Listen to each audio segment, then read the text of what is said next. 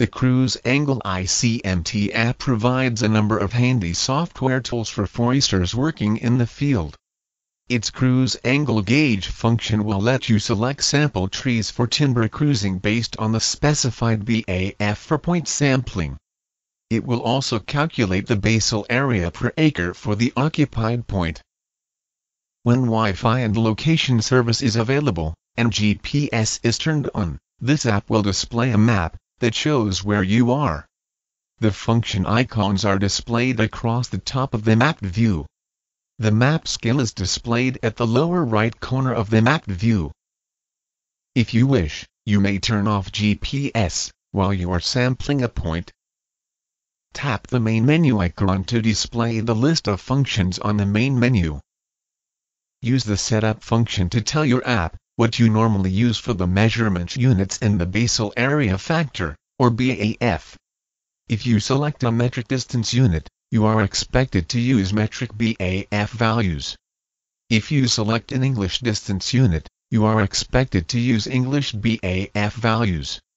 You will also want to calibrate the camera on your device for use as an angle gauge. From the gauge setup screen, tap the Calibrate Gauge button. Hold the camera a known distance from a known horizontal measure, such as a ruler, at a convenient height, and enter the values in accordance with the displayed illustration. For example, D equals 16 feet, and W equals 2 feet. Please note that the distance should be measured from the ruler to the camera aperture at the back of your device. Drag the two movable guidelines to coincide with the ends of the horizontal ruler, and then tap on the green check mark to confirm the calibration. If you want to cancel the calibration, then tap on the red cross symbol instead. A field of view value, or FOV angle, will be displayed. You may want to write this value down. Should you lose the calibration setting for some reason, such as a system crash or an iOS update, you could simply enter this FOV value, and not have to calibrate your camera again. If you know the horizontal FOV angle for your device in portrait mode, you could also enter it directly. After tapping on the OK button, tap on the pull-down arrow for the basal area factor field, and pick the desired value. If you wish, you may tap in the BAF field and manually enter a value. The Calibrate Gauge screen also provides the functions to change the color and transparency of the displayed gauge. Select the color and transparency that provides the best contrast between the gauge and the various colors of the tree stems you are working with. The Utilities pull-down menu provides the Cruise Angle Gauge and calculation tools. The Limiting Distance tool will help you decide if a borderline tree is in or out. The Leaning Tree tool will calculate the actual tree height of a tree that is not standing straight. The Slope Correction tool will convert slope distance to horizontal distance and vice versa.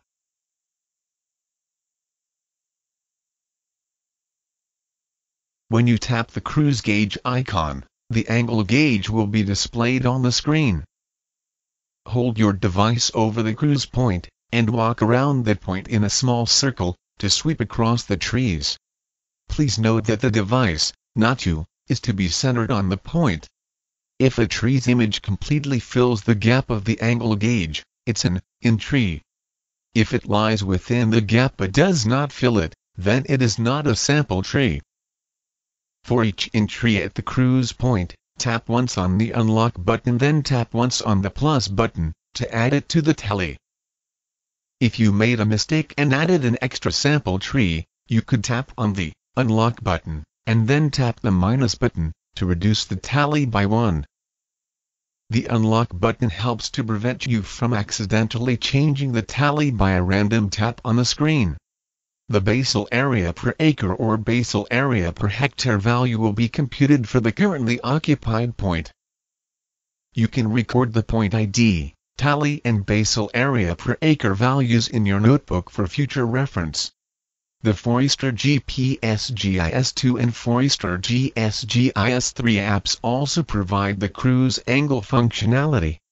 In addition, those apps will record the tally of the entries and the basal area per acre value for each point.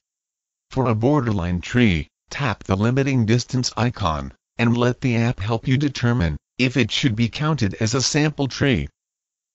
When you go to the next cruise point, tap on Unlock, and then tap the Reset button to clear all values and start anew. When done tallying trees at a point, tap on the green check mark to exit to the main map view.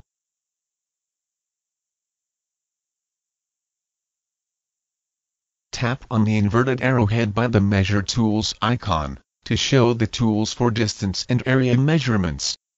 With a satellite map displayed, you can use the Measure Distance function to quickly check out the distance between taps on the screen. Or, you can tap around a region on the map to get its area. To measure the distance between two or more mapped locations, first select the Measure Distance tool, and then tap on the mapped locations. The total distance as well as the length and direction of the last segment added will be displayed. Whenever you need to place a node more precisely, tap on the Node tool. A larger donut with crosshairs at its center will be displayed on the map. Touch on the purple area of this tool and drag the crosshairs to the desired location. Then tap once in the donut hole to drop the node. The Measure Distance tool will not retain the temporary shape you have delineated for computing the distance. When you no longer need the displayed information, tap the Back button to close this screen and discard the temporary shape.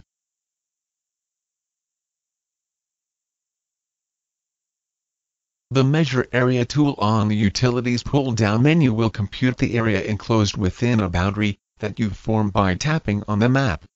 Whenever you need to place a node precisely, tap on the Node tool, then use the crosshairs to zero in on the desired location. The Measure Area tool will not retain the temporary shape you have delineated for computing the area. When you no longer need the displayed information, tap the Back button to close this screen and discard the temporary shape.